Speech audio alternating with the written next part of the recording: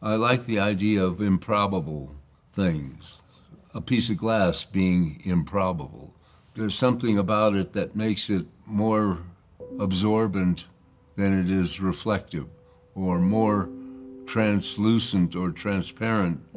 The thing I like about glass is that it reflects light, transmits light, and absorbs light all at the same time. And you can play with those three little things very subtly and change it, and that makes the surface improbable. And I like that.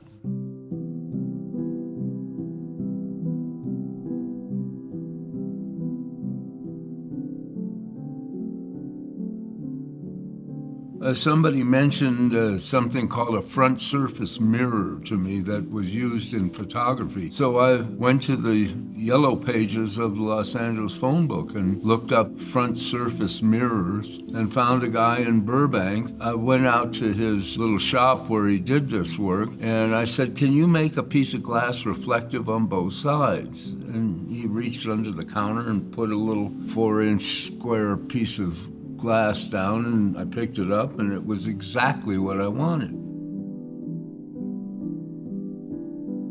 Then Kenny suggested I do it myself. He said, "I can't imagine how much you're paying this guy."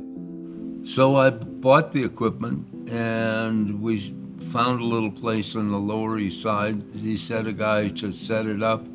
It was a blizzard day in New York when he came and visited my new little studio with the equipment in it set up. And he says, yeah, this will do very nice. And I said, okay, well, when do I get my first lesson on how to use this? And he says, right now. And he reached into his overcoat and pulled out a book called Vacuum Deposition of Thin Films. Sort of stuck it in my stomach and said, "You start on page 1," and he left. And here I am with this book, which I couldn't imagine what this meant, and this a piece of equipment that I had no idea what it was. He called me 2 days later saying, "Don't be mad at me. New York can be very hard on people that are as positive as you." He would explain to me how the equipment worked, refer me to the book, what page this valve meant, what it's doing, and so on. It was totally mechanical. All the valves had to be opened by hand and closed by hand, and there's a procedure in the pumping system that you had to follow or else it didn't work. I learned all of that kind of stuff, and the ritual of it all was just absolutely riveting to me. I was just enchanted by it all. You know, it was a whole other world of things I'd never even known anything about. It was wonderful. It was incredible.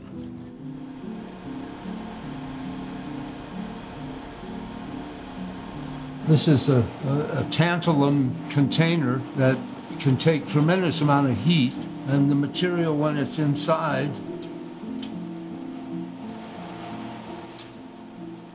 when it gets hot enough, it sublimates. It never becomes a liquid.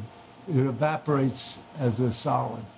What's called fixturing is the stuff that goes inside that big tank. It is endlessly versatile because there's an endless number of things that I can treat in it that change what it does when it gets out of there. So it's up to me to figure out what to do with this changed stuff.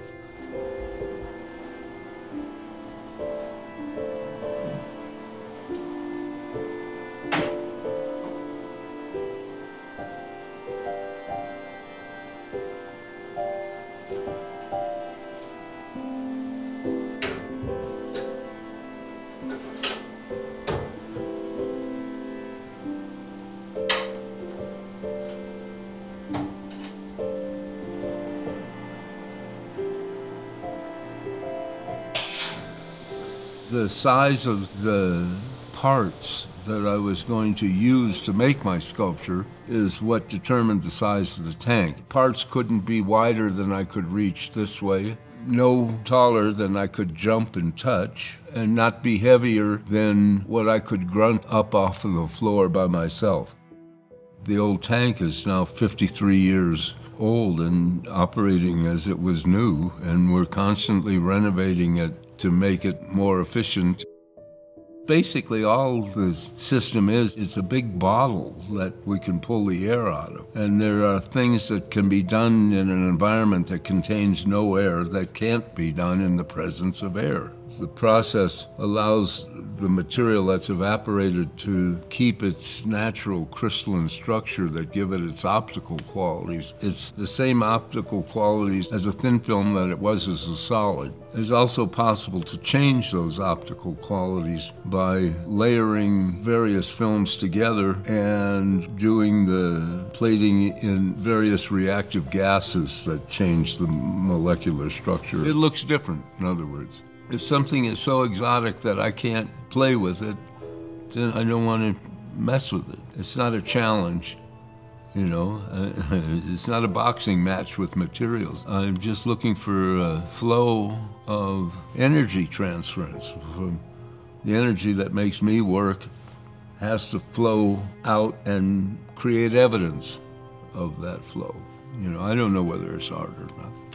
I only know that it's evidence that art has influenced me. It's going to take a long time for whatever it is that I've done to either prove itself as being art or not.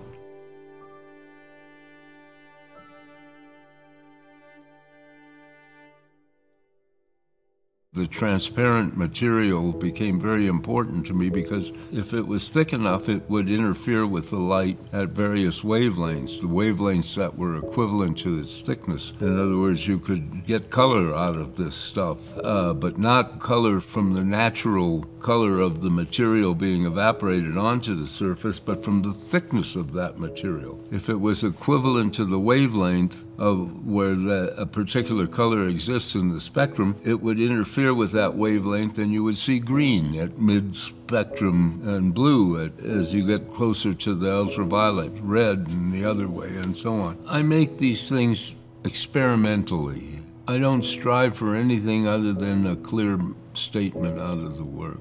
And all these cubes that are behind me are kind of space stations in the sense that whatever's happening on the surface or within the container is light and space. In my case, I am more of a weight and mass artist than I am a light and space artist, although the works contain light and space.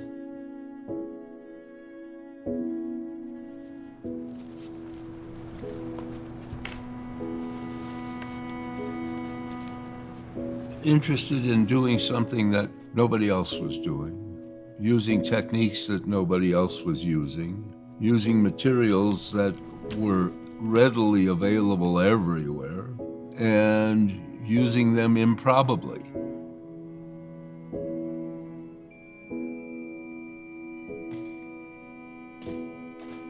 And for my use, it can be made to do all the things that I want to do. So it's a perfect material for the kind of stuff that I was interested in exploring.